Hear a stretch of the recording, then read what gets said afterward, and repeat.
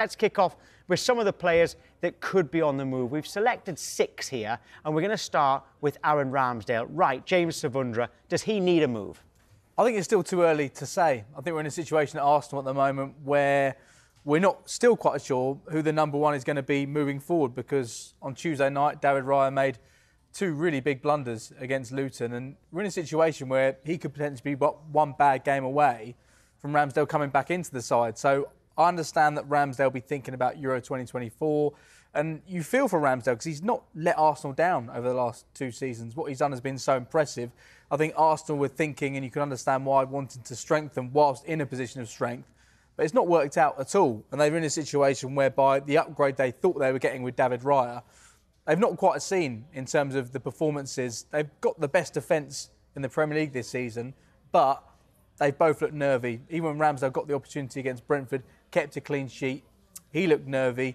Raya looks pretty jittery as well. I think if I was Aaron Ramsdale, I would hold off for now, despite the fact he's clearly frustrated with the lack of game time. And Harriet, would that suit Mikel Arteta? Because surely he wants 2 top-class goalkeepers. You sound like him, don't you, Tom? Because that's what he's been saying, hasn't he? It's like competition is good in every single position, regardless whether it's a striker or a goalkeeper. But for me, it is the one position which I think you're seeing now, and you alluded to, James, that it's not really benefiting either of them. As you mentioned, when Ramsdale came in against Brentford because Raya couldn't play, there looked like this sense of trepidation. It looked like he was playing to prove himself, and that pressure is a lot for him. And then Raya has some big mistakes against Luton as well. And the issue with it is that as soon as either of them makes a mistake, there's so much pressure online, there's so much pressure from the fan base wanting to change it up, bring the other one in.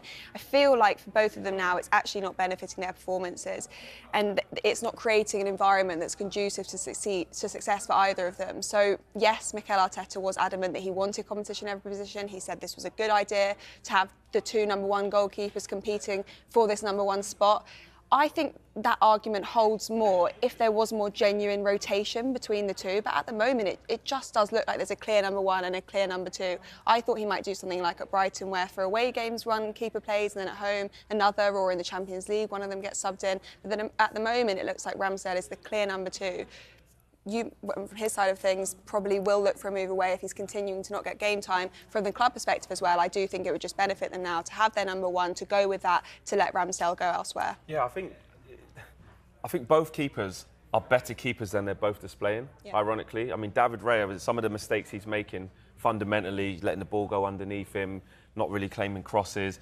With all the biggest respect to Brentford, when you move to a club the size of Arsenal from Brentford, challenging in the Champions League, challenging at the top end of the Premier League, he's feeling that, but he's also feeling the pressure of knowing that Aaron Ramsdale is kind of breathing down his neck as well, in terms of if he makes a mistake. Then Aaron Ramsdale's thinking, I haven't got much time to imprint myself if I get a game, and I know that I'm probably going to be back out again. So he's a bundle of nerves as well. So like Harriet says, they both don't win. But actually, I think in the long run, I'm actually with Mikel Arteta. If he believes that there's an opportunity to make Arsenal even better by getting David Raya in the long run, and he'll have to go through this part of the bedding in period, then that would make him right. I get this part of it is not good, and you don't want keepers feeling like that. But it has to be like that. And for Aaron Ramsdale as well, I do think he's too good to be a number 2. He would think he's too good to be a number 2. And if, we might talk about it later on in the show, but if someone like Newcastle need a keeper till the end of the season, and I think Aaron Ramsdale's almost, he's going to go to the Euros regardless, because he's not the number 1 keeper. I think he'll go anyway. But he's just too good to just sit and be number 2. So I don't know, James. I know it'll be better for Arteta if he has them both there in case one sort of doesn't do well. But I think Aaron Ramsdale could be pushing in January. I think we spoke about this conversation on the transfer shows in the summer, and I always thought I understood what Arsenal were doing in terms of wanting to continue to strengthen and have real depth in every single position. But when it comes to goalkeepers, it feels like a very different conversation, and you are always going to be left in a situation where somebody's happy. There are players who are out of the picture when it comes to different positions, but they will get those opportunities. With goalkeepers, you're not seeing it as much. And I think, crucially, Ramsdale may feel let down, because what Arteta was saying in August, about the rotation, about there being no number one. Well, clearly since Raya started that first game against Everton, lied. He has been number one. Well, maybe exactly. that was the plan from the outlet, but the issue for me is that it doesn't allow either of them an off day. And every goalkeeper, every position in the pitch, they're going to have a game where they're not 10 out of 10, they're not even 7 out of 10. And I think that's what you've seen with both the goalkeepers. There is that element of rustiness coming in and element of nerves coming in. They need to be allowed an off day without feeling like they're going to get subbed out the next game, because goalkeepers need that consistent game time. We're going to talk Sancho in a moment, Tony, Varane and Smith Rowe. But of all of these players, Flex, I mean, Calvin Phillips there is the one that I haven't mentioned. Of them all, is he the one that needs the move the most? I mean, in terms of how his move has gone and for different reasons, you could argue, yes, he's definitely towards the top of that list. Obviously, there's a lot of players on there who need to move on. But Calvin Phillips, you know, since 2022, his arrival, he's only played 29 games in all competitions for Manchester City. I think the biggest disappointment for him would be when there's been big absentees in terms of Rodri, who is, you know, arguably the best in his position alongside Declan Rice at the moment. When he's not been fit, Pep has not opted to use Calvin Phillips.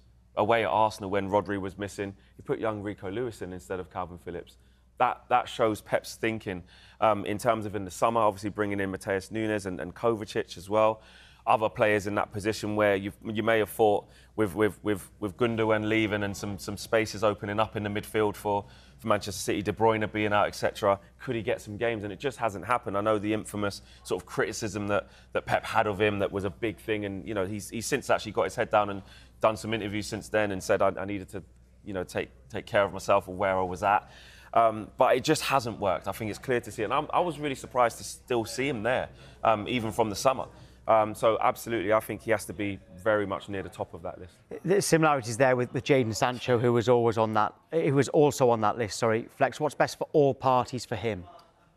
In my opinion, it's best that both parties go their separate ways. It's been a really sad, what looks to be the end of Jadon Sancho's relatively short Manchester United career. I mean, I remember chasing him for the best part of 2 years, you know, fantastic player. You've seen a good sample size at Dortmund. You can see that he was one of the most sought-after wingers in Europe, and it just hasn't happened. The mess that happened on social media with his response to Eric Ten Hag's criticism of him after the Arsenal game. Obviously, the club have sort of encouraged him to apologise. That doesn't seem to have happened yet, and he hasn't been part of the squad. So, absolutely, the best scenario for club and for Jadon to get his career back on track is to leave Manchester United. I think it's a really sad situation that, say, Jadon Sancho finds himself in. It's sad for Manchester United as well. And as you say, Flex, he's somebody that Ole Gunnar Solskjaer wanted for a number of transfer windows. He was so excited to finally get him through the door. Things didn't work brilliantly under Ole initially.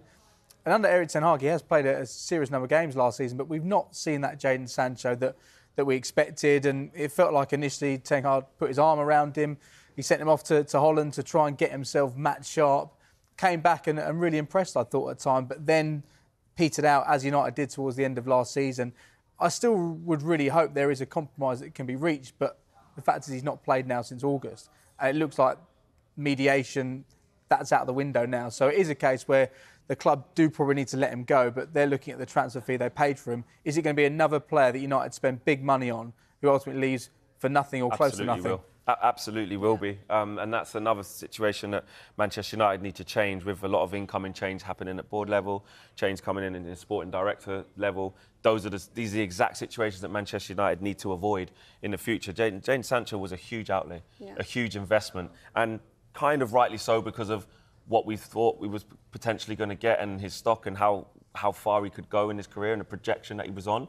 But now Manchester United are left in a situation whereby if they do want Jadon Sancho to leave and he wants to leave, if both parties do want that, if you're looking at a buying club or a club who wants to loan him, they've got all the factors in their favour. A player who doesn't want to be at Manchester United, a player who Manchester United look like they want to move on.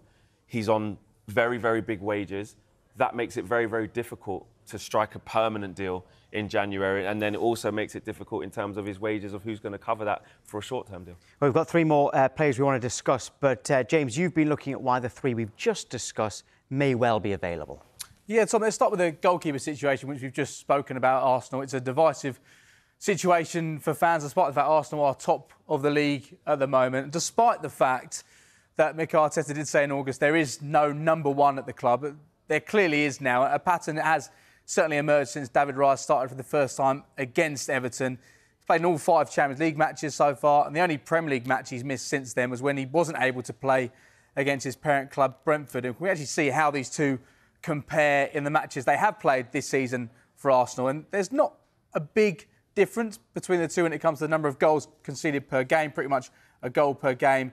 Save percentage, very similar. Raya is significantly up, though, when it comes to his passing accuracy, but he has made 3 errors leading to goals compared to Ramsdale, who's made none. However, we mentioned about the goalkeepers being nervy, being jittery. They have underperformed according to their XG. Based on the quality of the shots on target that both have faced, they both conceded more goals than expected. Ramsdale conceding 2 more than expected and Raya closer to 1. So that's the Arsenal situation. We wait to see what Aaron Ramsdale does, what Arsenal look to do with him in January. But let's look at Calvin Phillips now. He joined last summer, a 6-year contract, a deal worth £45 million from Leeds. But he started just 5 matches since then and just twice in the Premier League. And those 2 starts in the Premier League actually came in May when City had already won the title. Largely used off the bench, if at all, under Pep Guardiola. In total, 53 matches he's not featured in since he joined the club. So a lot for him to think about with the Euros coming up in the summer. Gareth Southgate has kept patience for so long, but can he continue to keep his spot in that England squad? The next squad in March, we'll wait to see if Calvin Phillips has moved by then. And Jadon Sancho, a really difficult situation for everybody. He's not been seen in United shirts since the 26th of August against Nottingham Forest. But since Eric Ten Hag came in as manager, he has actually appeared 44 times for the club, which is maybe somewhat of a surprise. Just 7 goals, though, 3 assists. Compare that to 50 goals and 64 assists in what was 137 matches for Dortmund. A brilliant period there, which encouraged Man United to keep bidding. They got their man eventually. We do need a resolution soon. Will we see Jadon Sancho in a Manchester United shirt again, or will he be in the move this January? We wait to see what happens with Sancho. It's a really disappointing situation for those fans and for those at the club who expected so much when they signed him in 2021. Yeah, James, great stuff. Really interesting there. We've got 3 more players to get through. Let's fly through them. We've got a packed show today here on Good Morning Transfers. Ivan Toney then, Harriet. Why was he on that list and what could happen to him this January? Yeah, well, another really interesting situation. I guess it's got its own kind of factors as well. He'll be returning to the mix for Brentford in January. And I think the number one ideal situation for Brentford is that they keep hold of him, that they get a contract renewal. He'll have 18 months left on his contract come January. I think they'd like to see him stay, kind of repay the loyalty because they've really stuck by him during this period. However, it does look like a move away might be a likely resolution now, although Thomas Frank has already spoken about the kind of money that they want for him because he is, he scored 20 in the Premier League last season. So many teams looking for that proven goal scorer. Arsenal have been a team heavily linked with him. I think there's been a few people saying that if they had that kind of out-and-out goal scorer, that it could take them to another level. They're pushing, obviously, for the title this year. They want to get it over the line this year. Very different profile to Nketiah and Gabriel Jesus as well, so it would be a really good option for them. Chelsea have been spoken about as well in that mix. Manchester United. I think both of those would be difficult for financial reasons and wage bill reasons for Chelsea as well. So for me, it's either he stays, he gets a contract renewal, he spends a bit more time at Brentford and maybe looks for a move away in the summer, or he does make that move over to Arsenal in the January transfer window. OK, Flex, Raphael Varane was on our list of 6 players. Why isn't he playing and could he go?